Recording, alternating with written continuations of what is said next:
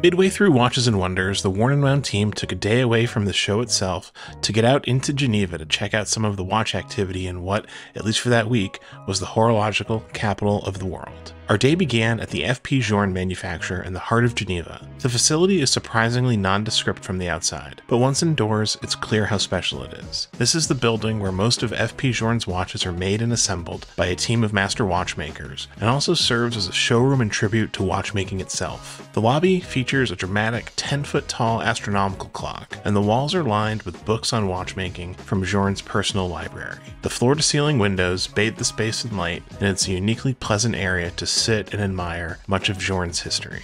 It was a real treat to be presented this year's novelties at the Journe manufacturer. These watches are becoming harder and harder to see in person, so to have the chance to go hands-on with new automatiques, elegantes, and especially the new vagabondage was a very special experience if you love watchmaking at any level.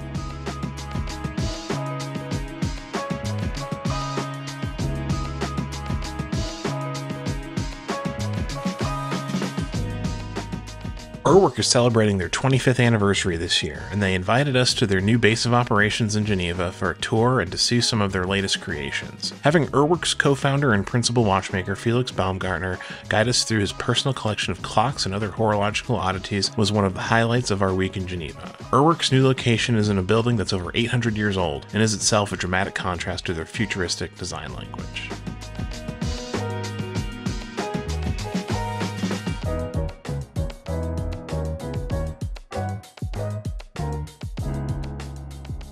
From Urwerk, we crossed the Pont du Mont Blanc to check out the first ever AHCI Grand Exhibition of watch and clockmakers. The AHCI's focus is exclusively on independent horology, which means this event was filled with some of the most creative and exotic watches we saw while we were in town. It's an event that was considerably smaller in scale than Watches and Wonders, but it was no less impressive, and included talented independent watch and clockmakers from around the world, including Bernard Lederer, Marco Long, and Vianney Halter.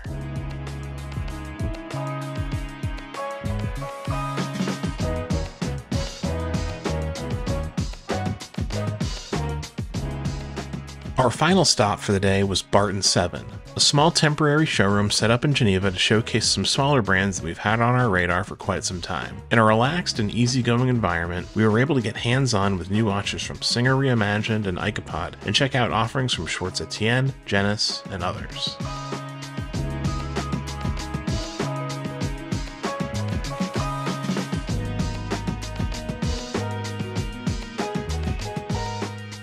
It's hard to imagine a more watch-crazy place than Geneva during Watches and Wonders Week. This is just a small sampling of the horological activity happening throughout the city. Be sure to subscribe to Worn and Wound on YouTube for even more coverage of our time in Geneva and tons of other great content.